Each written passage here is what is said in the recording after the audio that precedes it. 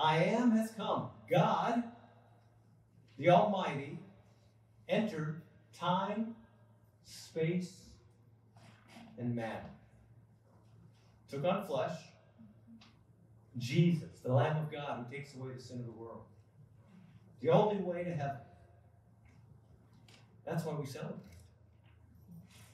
We don't celebrate because of the lights, the presents, the tinsel. We celebrate because the bread of life has given us nourishment for eternity. We celebrate because we have hope.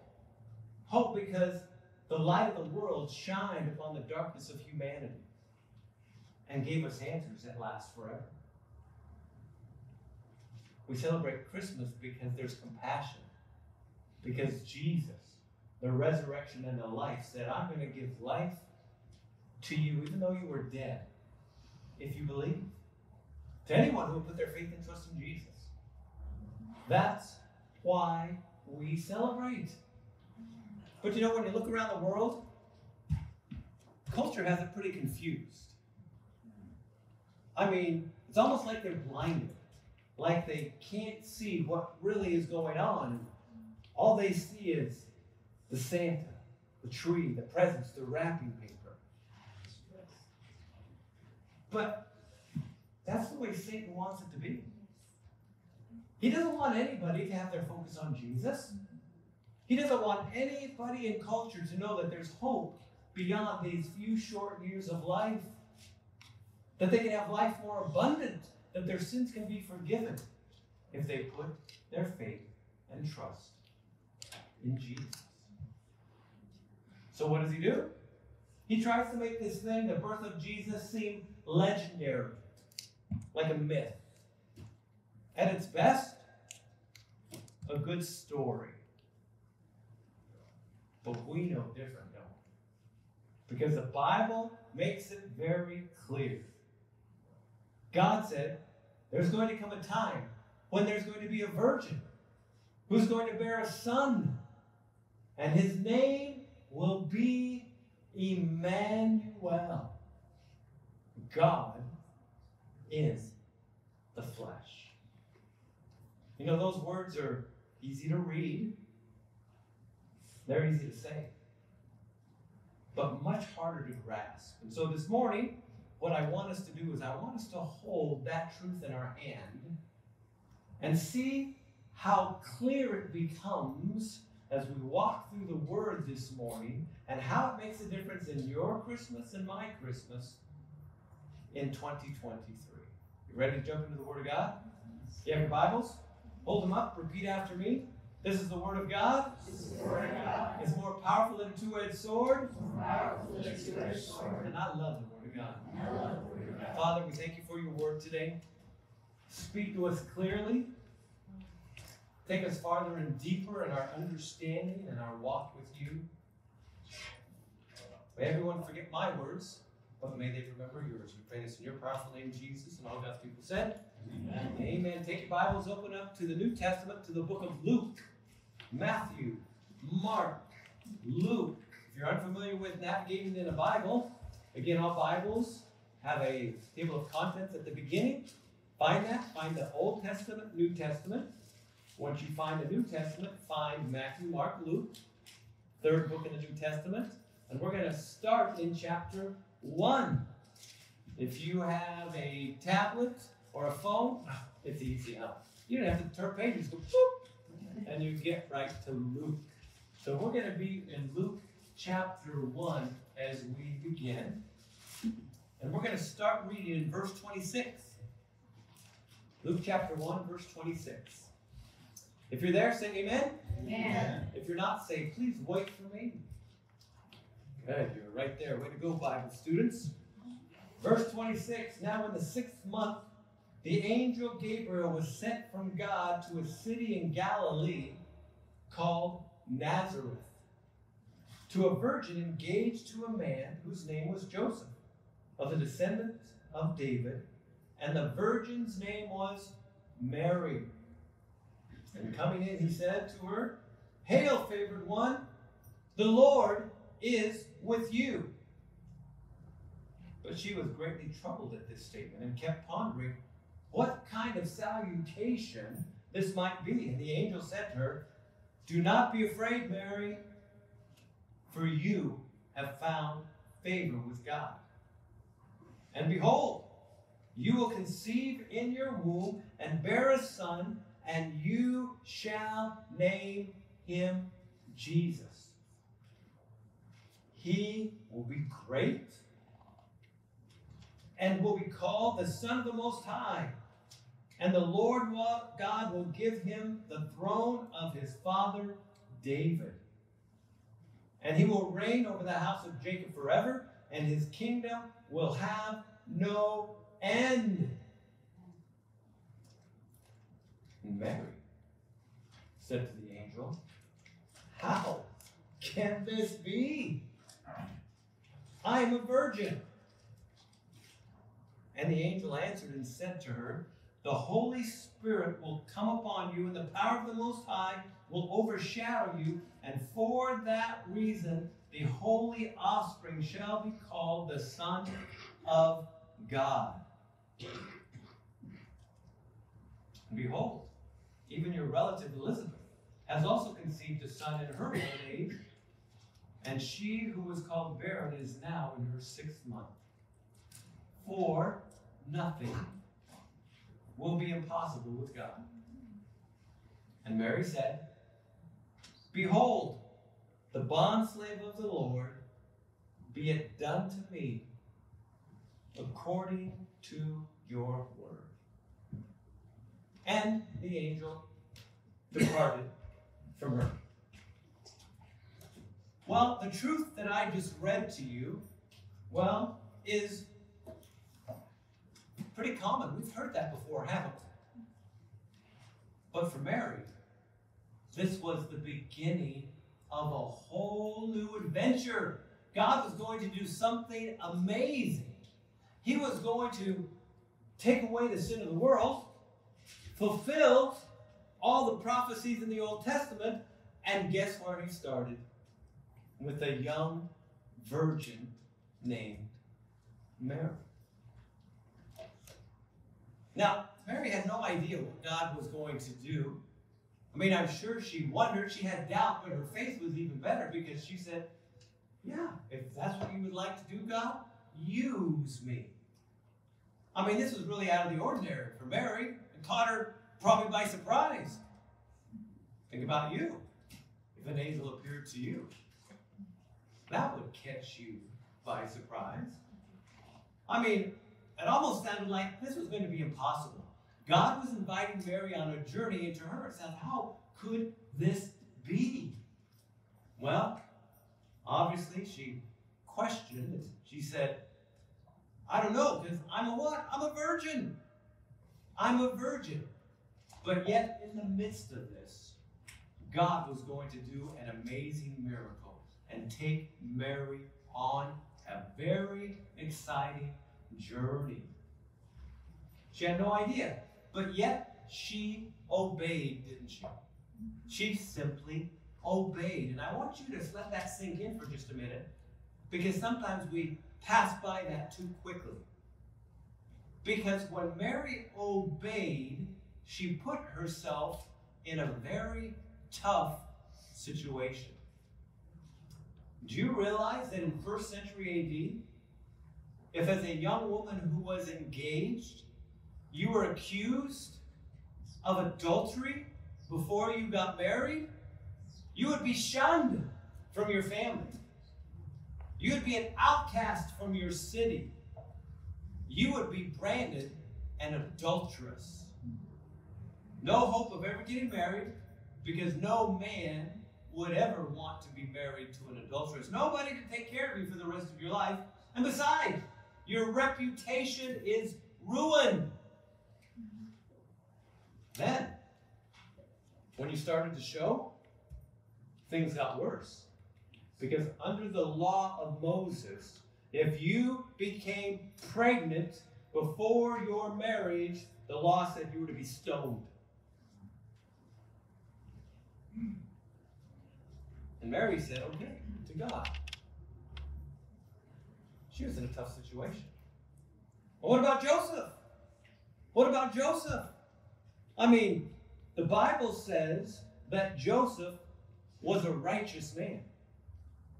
And because he was a righteous man, he was engaged to Mary. He knew that this was going on and that Jesus was conceived. The Bible says that he wanted to put Mary away. He wanted to hide her. You know why? Because he knew if anybody found out that she was pregnant, what would happen? In the midst of that dilemma, the Bible says an angel came to Joseph in his sleep and said, Joseph, don't be afraid. Take Mary as your wife. Joseph's in a tough situation because, hey, if people hear that Mary is pregnant, Joseph is considered a sinner. And you know, in his community, he's going to be ostracized. No one's going to want to do work with a carpenter who's a sinner. The next step would be, when the religious people found out, he'd be kicked out of the synagogue. Never again allowed to worship in the place where he grew up. Mary and Joseph, they're in a tough situation. Push the pause button for a minute. Let me ask you a question. In 2023, what would you do if you were in a tough situation? What do you do in a tough situation? Mentally, physically, emotionally, spiritually. Do you run? Do you hide? Do you panic? Or do you hold on to Jesus? Think about that, because as we step into a brand new year, the reality is if you're a Christ follower, you will probably have to deal with some tough situations. Don't run. Don't hide. Hold on to Jesus and worship. Amen? Amen. Let's read out a little bit more. Let's go to chapter 2. Verse 1. Now it came about in those days that a decree went out from Caesar Augustus that a census be taken of all the inhabited earth. This was the first census taken while Quirinius was governor of Syria. And all were proceeding to register for the census, everyone to his own city. And Joseph also went up from Galilee, from the city of Nazareth, to Judea, to the city of David, which is called Bethlehem, because he was of the house and family of David, in order to register along with Mary, who was engaged to him and was with child. Came about, while they were there, the days were completed for her to give birth. And she gave birth to her firstborn son, and she wrapped him in cloths and laid him in a manger, because there was no room for them in the inn. You know, when we hear that part of the story, most of us kind of romanticize it a little bit, don't we? I mean, when we think of this picture of Jesus being born, well, we usually think of the stars brightly shining, right? Mary and Joseph, their silhouette against the moon. Oh, and the music is slowly rising. And the animals, well, they're bowed low at the manger, worshiping the Son of God. Probably because we've seen so many Hallmark cards. So, you know, when you look back in time and history, that probably wasn't the way that it was. The trip from Nazareth to Bethlehem, when you look at a map, it's a little over 70 miles. A 70-mile trip. In those days, the most people traveled by foot or with an animal was about 20 miles a day.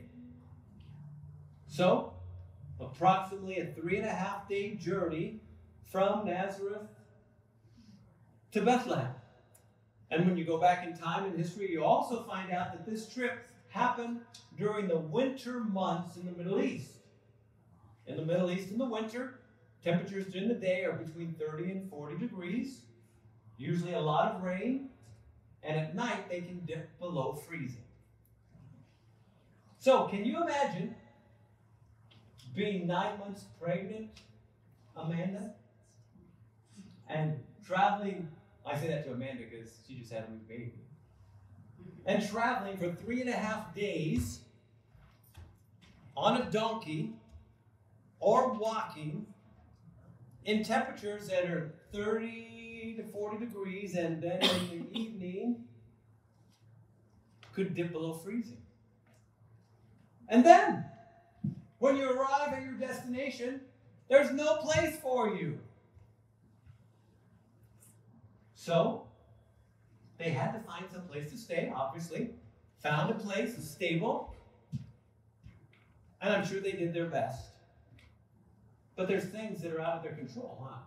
Like the noisy animals, the coolness in the air, maybe a little bit of unsanitary surroundings.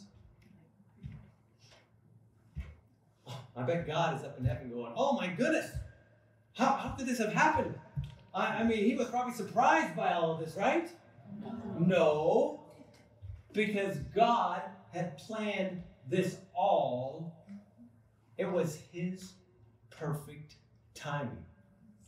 God had planned out for Immanuel to take on human flesh and enter into time, space, and matter at that exact same time and place. He knew everything that was going on. See, the arrival of Jesus signaled a brand new era. I am just entered time, space, and matter so that we could actually see him, touch him, and he could show us how much he loved us. And that was all fleshed out in Jesus' life, his death, and his resurrection. And looking back in time, one by one, people began to believe that he is Messiah. He is God in the flesh. Fishermen believed. Tax collectors believed. Samaritans believed. Poor people believed. Soon, people all over were realizing and understand the truth that I am has come. And they begin to write songs, sing praises, tell stories, arrange his teachings so that they could be in memorable form.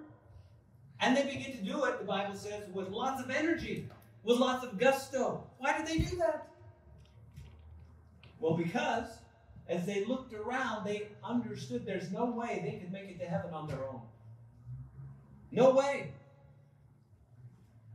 They couldn't be good enough. They couldn't go to the synagogue enough. The rules that the Pharisees and Sadducees had, they could never keep them. But when they met Jesus, his arms were open wide and said, I am the good shepherd. My sheep hear my voice, and I know them. And I give to them eternal life, and no one shall snatch them out of my hand. So people came, young and old. Those that were injured and had been healed. Those who had no hope. They came because they realized that I am has come. Jesus, who offers hope. See, the Bible speaks of what theologians call the hypostatic union. It's a big word. Some of you have probably heard that, the hypostatic union. What that is talking about is the reality that Jesus took on two complete natures. He is 100% God and 100% man. He's not 50% God, 50% man. He is 100% God and 100% man combined together, and those natures will always be together. They cannot be separated. The hypostatic union. We understand that. We hear the words, oh, the incarnation.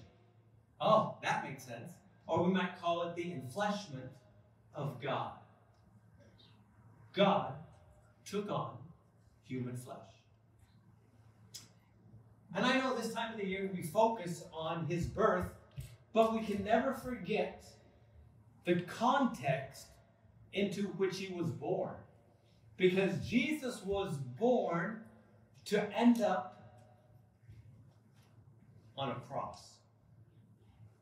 Jesus was born, the perfect Lamb of God, to take away the sin of the world, so that anyone who would put their faith and trust in him could have their sins forgiven.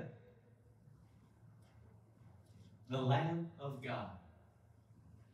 See, there's no mistaking what went on. God knew the timing of his plan. He had prophesied it hundreds of years before. He knew the place where Jesus was to be born. That wasn't an accident that there was this census and all of a sudden they had to go to Bethlehem. No, God had that plan. It was his perfect timing. The Messiah's birth some 2,000 years ago proves that he is God in the flesh, because it is the fulfillment of thousands of years of prophecies to the T. But the truth is, there's a lot of people in the culture that we live in that don't believe that. I was playing tennis with my friend Dan on Friday. I said, "Merry Christmas, Dan." He said, "Merry Christmas, Kim." I said, "Hey, Dan, don't forget it's all about Jesus." He goes, "I knew you'd remind me." See, there's a lot of people. They're blinded. Blinded to the reality that Christmas is about Jesus. But that's the way the enemy wants it. You and I know, no. It's not about the trees, the lights, the bling, the Christmas presents, the wrapping paper. It's about, I am becoming flesh. And that's the question that all people have to ask. Who is Jesus? Who is he? It's a question that's been asked throughout the ages. In fact, it's a question that Jesus asked his own disciples. He asked them, "Who do you say I am?" It's a question you had to answer. It's a question my friend Dan has to answer. It's a question culture has to answer. Because Jesus is either everything that mankind needs, or he's nothing. He's just a legend. We're here today because we know he's everything, isn't he? Amen. He's everything. He is God in the flesh. He is the great I am, who entered time, space, and matter, took on flesh, lived his life, died on the cross, shed his blood, so that people like you and I can have our eyes open, have our sins forgiven, and know beyond a shadow of a doubt that there is hope for us. Because we're going to take our last breath. We don't know when. Could be this afternoon. I have a good friend of mine, younger than me.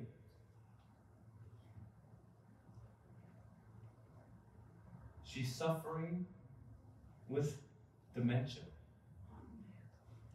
We got a note that hospice is there, making her as comfortable as possible, and she's going to see Jesus pretty quick. You know what's good about that story? Yes. She's going to see Jesus. Amen. Because she loves him. He has forgiven her of her sins. And yes, she may struggle. The Bible says, do not lose heart. Though your outer man is decaying, yet your inner man is being renewed day by day. No momentary light affliction is producing for us. We see the struggle. We have hope in Jesus. That's why we celebrate Christmas Eve morning, isn't it? That's why you're here. That's why I'm here. Because we know Jesus is our Savior and Redeemer. Amen. Lord Jesus, we are humbled to be able to enjoy your presence this morning. We thank you for your word that again opens the door to the reality that happened 2,000 years ago. And that reality has changed our lives so that one day, 2,000 years from now, we will be able to be enjoying your presence. And 2,000 years from then, and 2,000 years from then, because we will be there for eternity. And we're humbled. So today, as we step out of this place and continue on in our journey, we realize that every moment is in your hands. And so we crawl upon your lap again this morning, Lord Jesus, and that's where we rest. We love you. We pray this in your powerful name. And all God's people said, Amen. And a simple song to end with this morning. Oh, come, let us adore him.